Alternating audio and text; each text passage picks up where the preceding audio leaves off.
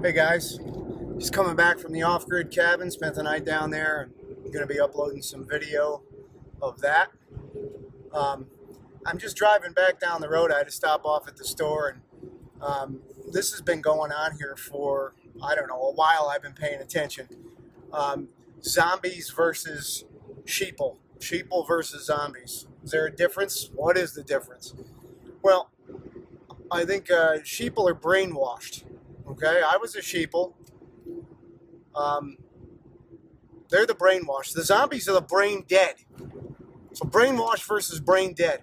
Man, it's scary. There's a whole host of people, a large percentage of the population, I'm afraid, that is zombified. They're zombies.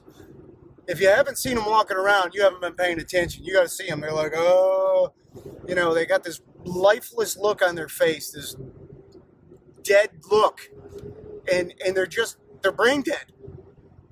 I see them driving around. They're stopping in the middle of the road for no apparent reason.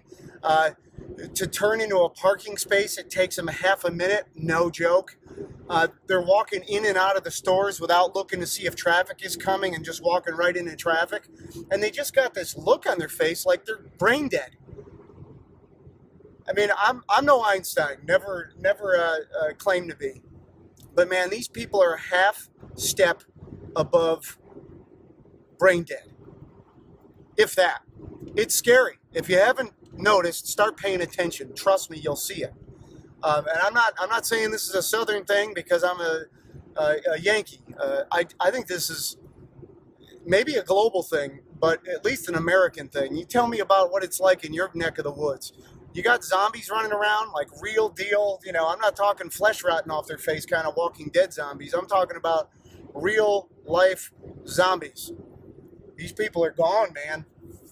They're past the point of a sheeple. They're past the point of saving. I mean, wow. Talk about first to go in an SHTF situation. That's all I got. Have a great day.